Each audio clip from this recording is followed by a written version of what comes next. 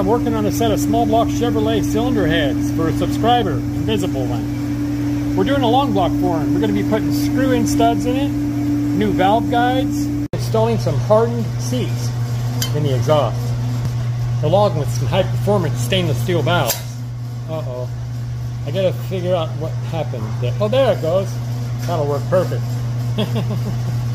Hey everybody, happy Saturday. How we doing? Hey, before I can do the stud work on these, I'm gonna have to glass beat them up so they're nice and clean. Oh, the phone's ringing. Uh-oh. Let me get it. Hang on.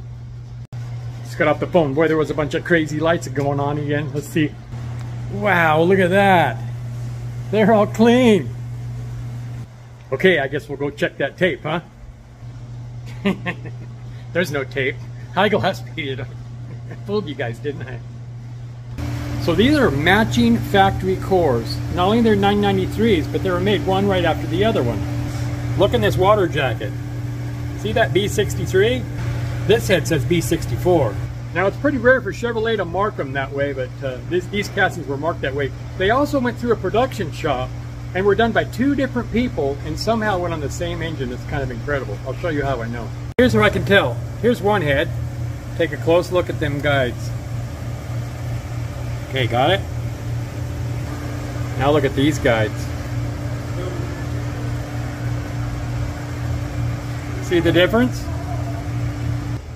So you guys can pause it if you want and put your answer down in the comments. See if you're right. Okay, here's the answer. The guy that did this head cared about his work and took pride in himself. And he spot faced these before he put the guides in. This guy didn't give a shit. Look at those things. It'll function just fine, but it just looks like shit. I'm going to spot face those the best I can. It's still going to have a little crumbliness to it, but it'll look a lot better. Hey, I was wrong about these things being cast at the same time, one right out the other. Hey, I was wrong about that date code inside. These heads were not cast one right after the other. Evidently that number was the inner mold, and they were made one after the other, but they were cast at different times of the day. So this head was made June of 71 on the 22nd, but so here's that casting. Over here is what I'm talking about. See that clock? This thing was made at noon. And this head earlier in the day in the morning time. This doesn't have 12 hands like a clock, there's only 10. So they were made the same day, but at different times of the day, maybe even a different shift. I don't know. It's kind of crazy that these heads went through a production shop. Two different people doing each head, but then it went on the same engine. Typically in a production shop, they just do heads and stack them and shelf them. Some production shops don't even care if they do the same casting number on cylinder heads. I worked at a shop like that and I didn't like it, and I always tried to pair them up when they asked for heads. It took the time to do it. And they just say, well, it doesn't matter, they're both 194s. Well, they're not the same, and that's not right either. Let's get these screw-in studs put in these things. Before I do anything, I'm going to fix the tops of these guides. So I'm just pushing these down out of the way.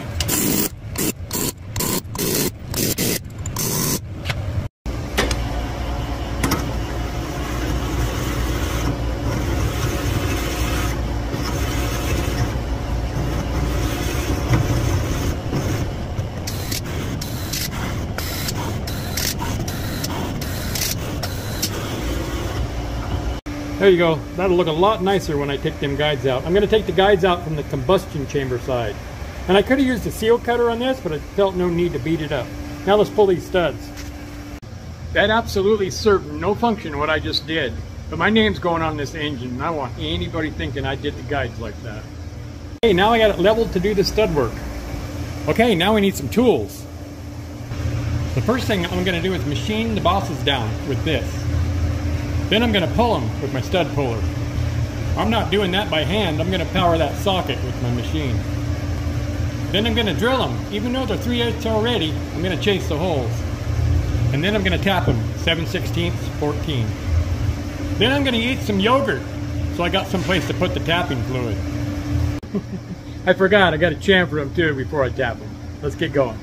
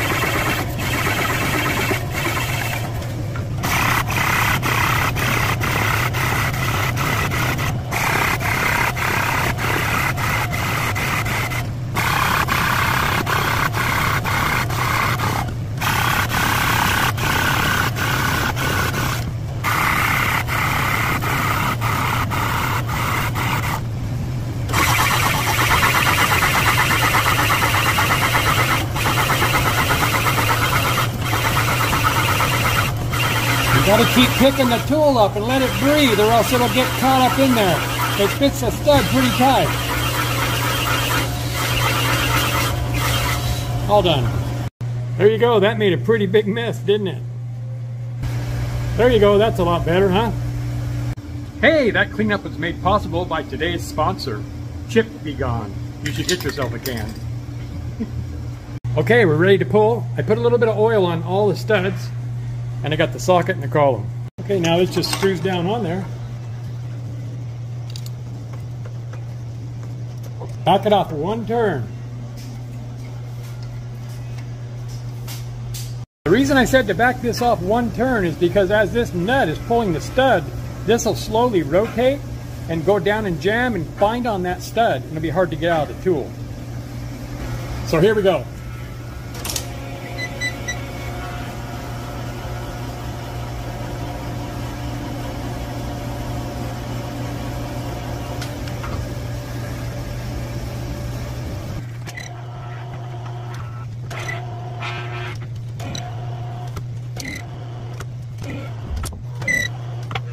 Last one.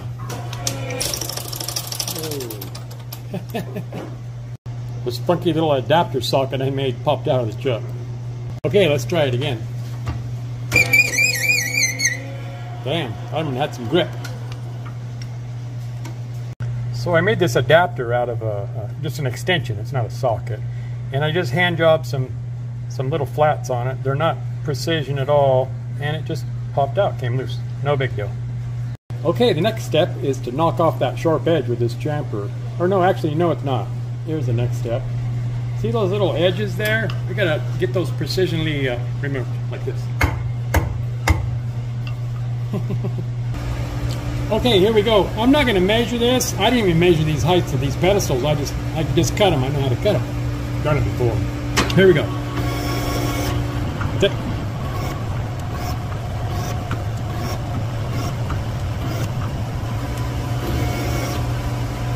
There you go.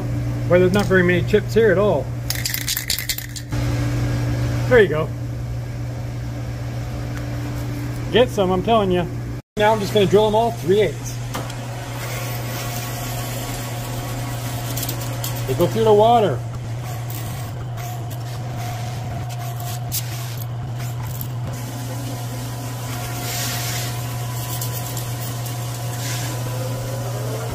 Okay, I'm ready to tap. These exhausts go all the way through the water, and I don't have to worry about stopping the tap when it goes through. The intakes, they also go through the water, but then at the bottom of them is the top of the intake port. So I can't pass all the way through. I might have to bottom tap these by hand. The tap's going to slip a bit. That's okay. It's better than it busted. So here we go.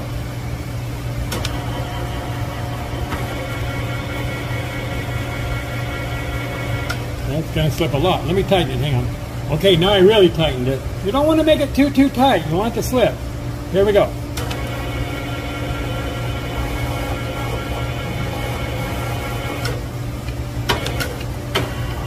Now the more I use this, the hotter it gets, it'll grip better.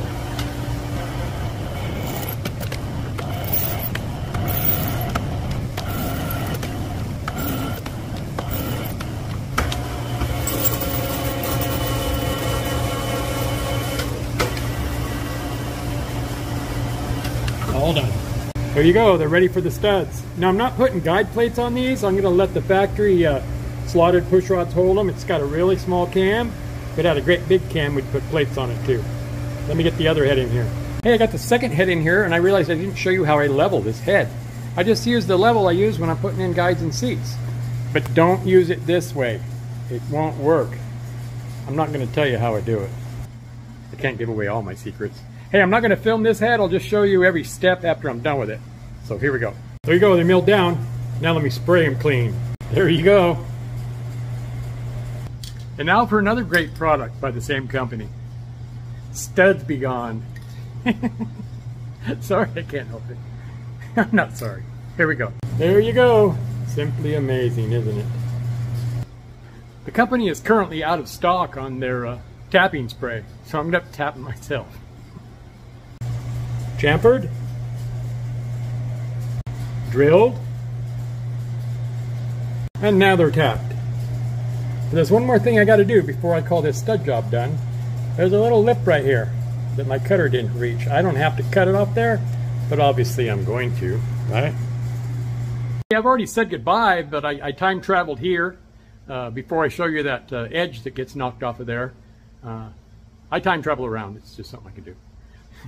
Anyways, this second head took me 32 minutes to machine, start to finish. The first head took about 2 hours with filming. So, man, it takes a lot of time to film, but I don't mind doing it. I really like it, actually. So here we go. Let's check out that edge that's gone. Here you go. I just knocked that off with a right angle grinder. Set of screw-in studs on small block Chevrolet heads. On the next video, I'm going to be putting valve guides and hardened exhaust seats with a 1/6 stainless steel exhaust valve. So we're going to be putting ARP studs in these. They're a great stud. If you have a small block and have any kind of cam, well, of course you have a cam, don't you?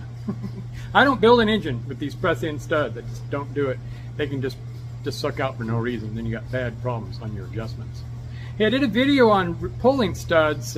If you're trying to do it at home in your car, there's a link down in the description to that video showing you how you can get your studs in and out by yourself in the car.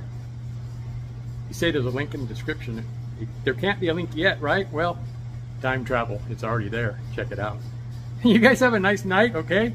Be nice to each other. I'll be back in here tomorrow. I got some Yamaha Marine heads I'm going to be surfacing. I've never seen a set of them. Kind of weird looking heads.